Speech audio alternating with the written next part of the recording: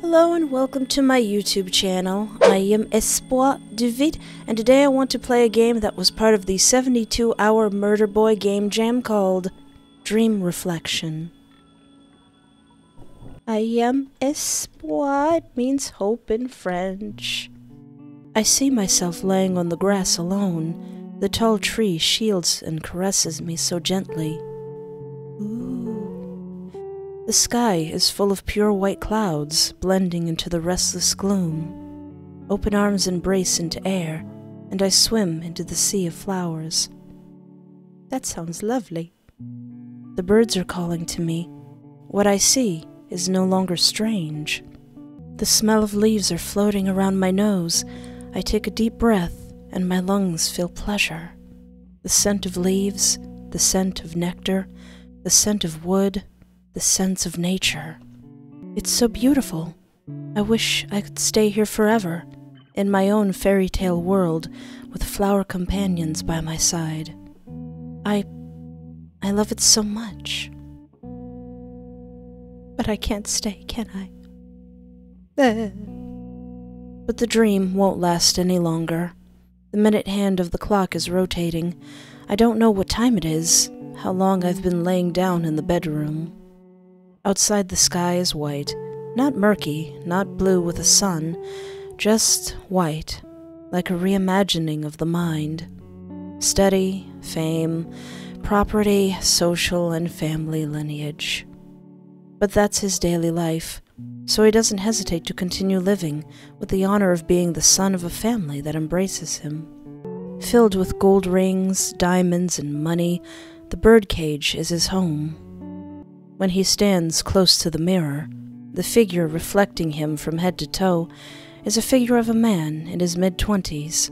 Although he had the traits of an adult, elegant, calm, and dignified, his soul was still the same as that of a teenager. A smile appears on his face, even though it isn't a real happy smile. It gives him comfort in his heart that today, surely, nothing bad will happen. But everything is not as he believes. He has dealt with a lot of this circle of life, that which makes him unable to break the cycle by himself. But if he can escape, where will he go? It's hard to tell. After everything he had been through, his mood was in turmoil. His burned hands and bruises were covered with bandages. His wounds were etched into his face. Bandages could not cure his soul. His body trembled with a longing to be hugged, but the embrace was from none other than himself. His fingers pressed hard into his flesh, as if he wanted to dye it in hot red blood. The wound was so painful that he couldn't speak. He bit and squeezed those fragile little lips. Oh dear, it's so painful. Who's going to take care of this lifeless body? Tears are falling down his face. But he knew that the answer was still unknown. So he sighed. Gosh, you know what? I've had enough. Without saying anything, he threw his shoes and socks out of his sight.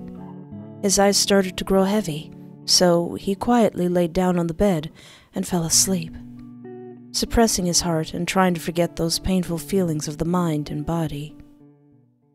I don't know what's going on here, but it sounds very sad, and it sounds like that young man needs a hug. Around midnight. Oh dear. A groaning sound was echoing, entering his ears. It sounded like a baby whimpering nearby, but somehow he didn't know where it was from. He didn't want to get out of bed and call for his servants to find that crying child quickly, so he ignored it. But the cry grew louder, enough to be heard throughout the house. 1 minute, 2 minutes, 5 minutes, 10 minutes.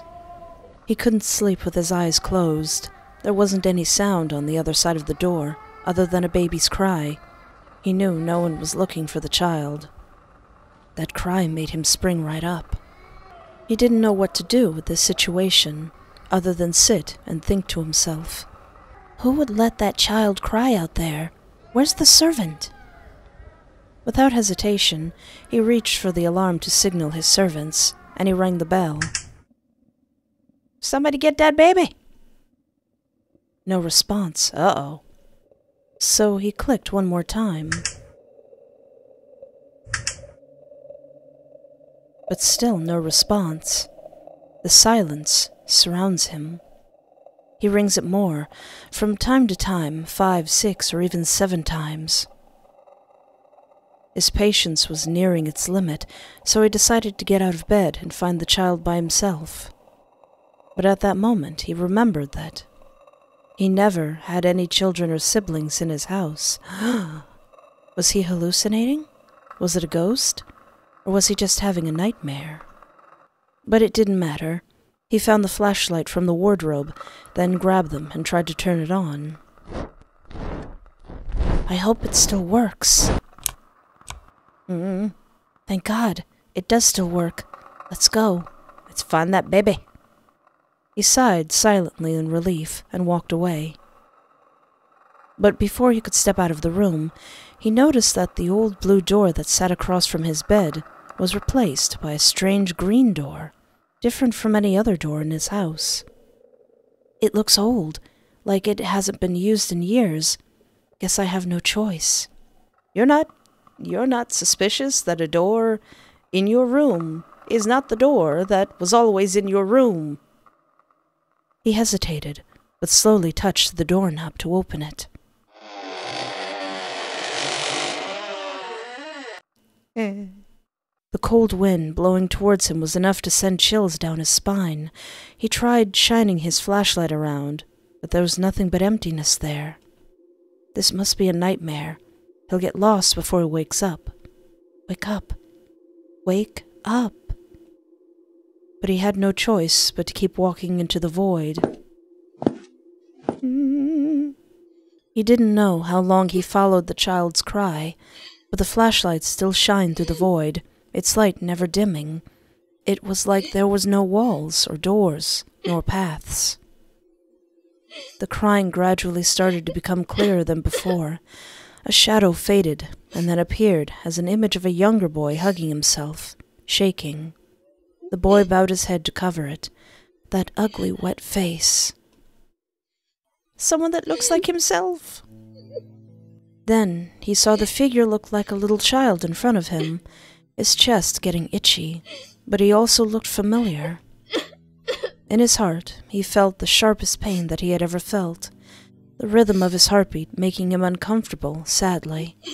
He clutched his shirt over his chest to suppress this feeling. The boy looked pitiful. I think I've seen that boy somewhere. Have I met him before? But I ran all the way here. I can't get out of here without him. But first, I should go ask the child.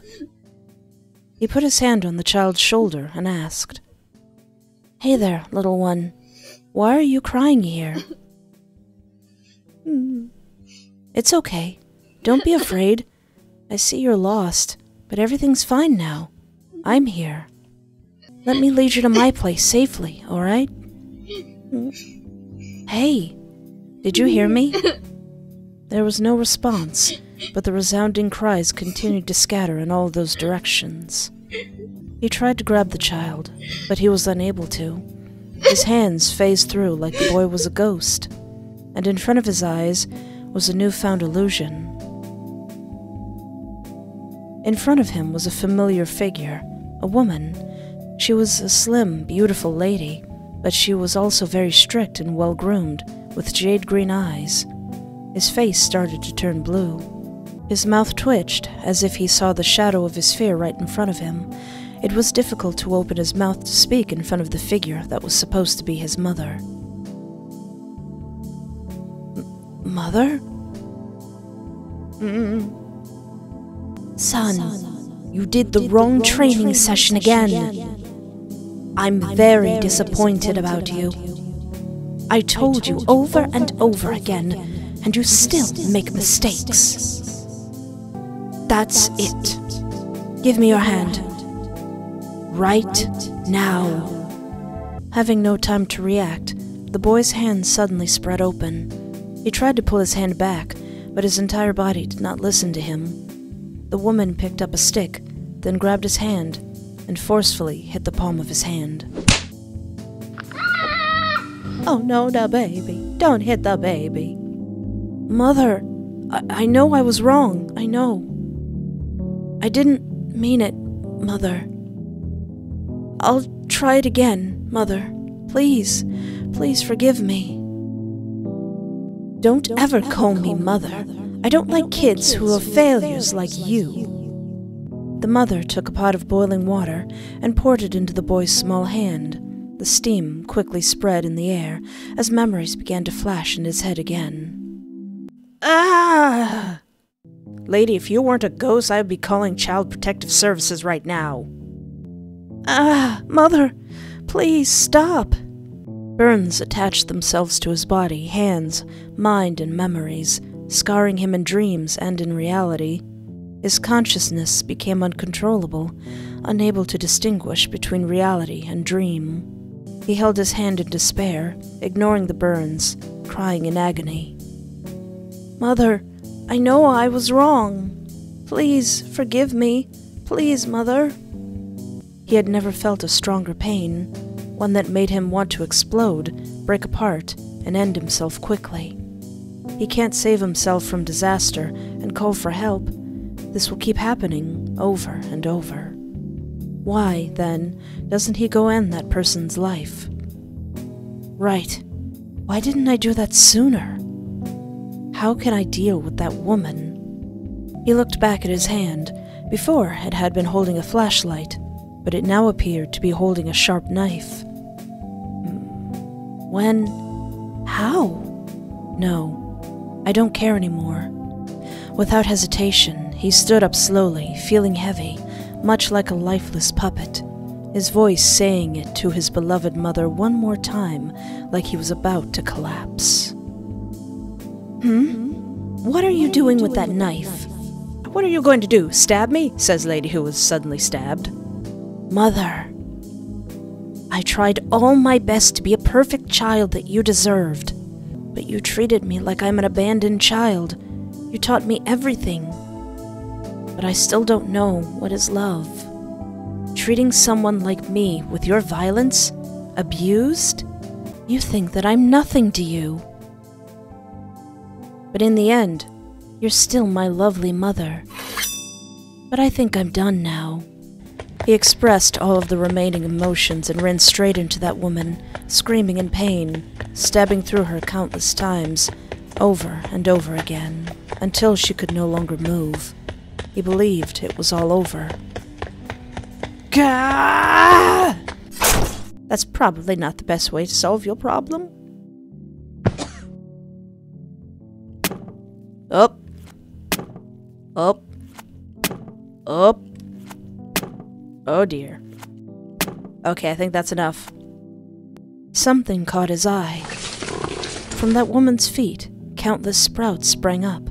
The flower buds bloomed, beckoning to be reborn into a new life, clinging on the skin, to the muscles, to the blood vessels, to the bone marrow, all around that woman.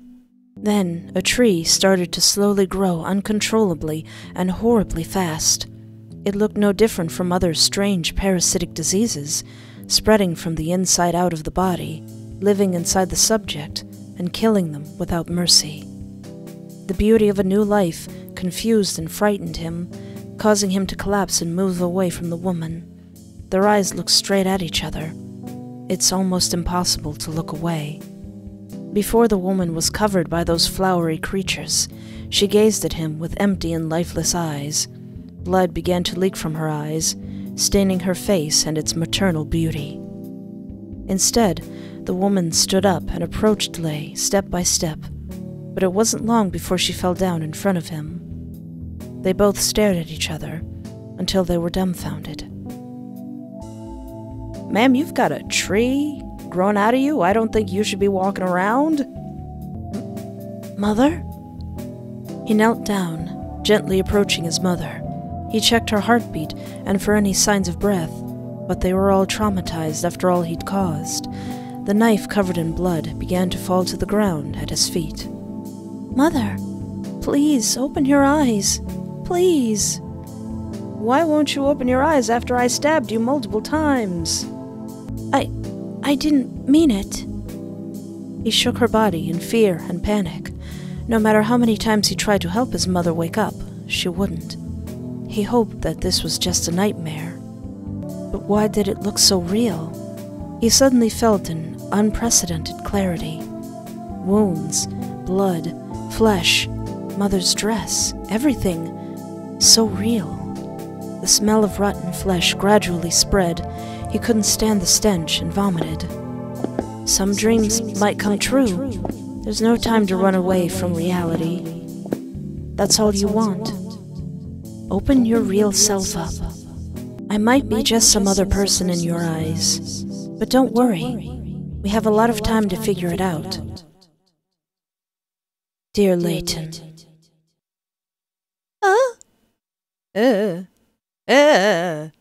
My fancy bed. His heart was beating non-stop. He touched his chest to calm himself down. After the nightmare, he was sweating all the way down to his feet, panting like he had run a marathon for the first time. He looked around, and he couldn't find that old blue door anymore. Was that a dream? Layton thought to himself and sighed in relief. From the other side of the door, there were whispers and footsteps passing by. He got out of bed to check. After opening the door, he saw that there were countless people outside, surrounding him. They did not notice him at first, so he quietly passed through the crowd. Suddenly, someone stopped him from going through. "Master, please, don't come over here." "What's wrong, Robert? You look so pale. Is something wrong over there?" "I'm afraid it's really hard to say, but if you're truly prepared, I will tell you." "Sure, Robert. I'm ready. What is it?" Your mother. She passed away by murder." "What?" "I'm terribly sorry for your loss. We called the police hours ago, but we didn't find the culprit yet. I know it's hard to say. Please go back to your room. I will make you some tea to help you feel better." "Thank you, Robert, but I'll be all right." "Oh, if you say so, master. I'll take you back there." With nothing more to say, the butler led Layton to his room to make sure no one attacked him like they did his mother. "Then I beg your pardon." "Butler, don't leave me all alone. I had a scary dream." After the butler left, Layton stood there silently, holding his face and trembling with excitement. I killed her." "Layton, is this something you should be laughing about?" "I've made it. I did it. I don't have to see that woman again. I'm finally free."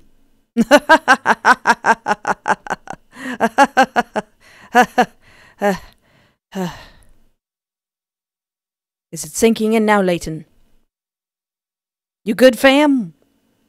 Over 10 years after his mother's death, he graduated from university in pharmacy and agriculture. Then he started moving to his own house, far, far away from his father's place.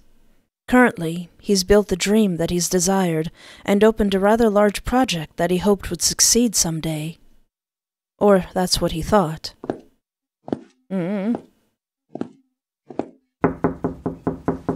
Hello? Come in. Good evening, Master. I came here to report the schedule for tomorrow. Thank you, Hugh. So tell me, what's in the schedule that you have? Well, there's one interview for tomorrow afternoon. The interviewer this time is Espoir Bridget.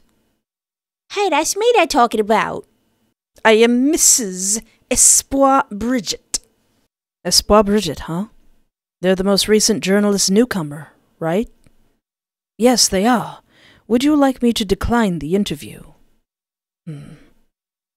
Master, I like it. Sir? No, never mind. Just let them in. I would like to meet them soon. Like, they spent so much time for coming here. I feel bad for them. Not to mention they've only graduated from the college for a while, so I hope they don't mind the state of my project when they come here. So I'll treat them kindly, for now. What do you mean, for now?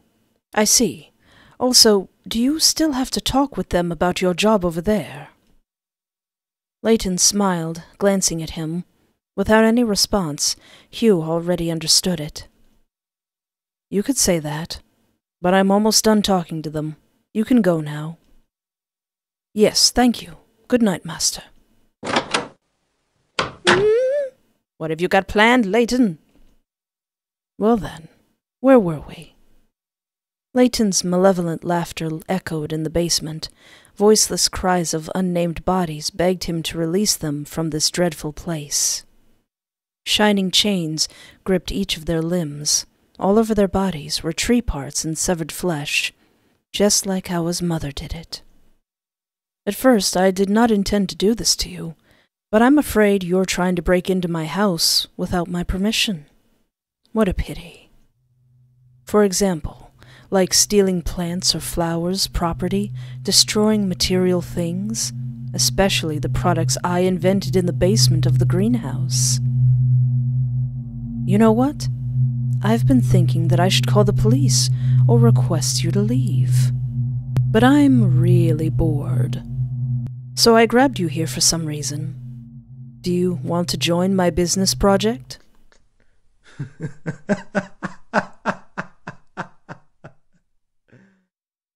Oh no! You better not do that to Espoir Bridget. Sir? Dad! Oh, okay. Okay. Close the game on me. All right.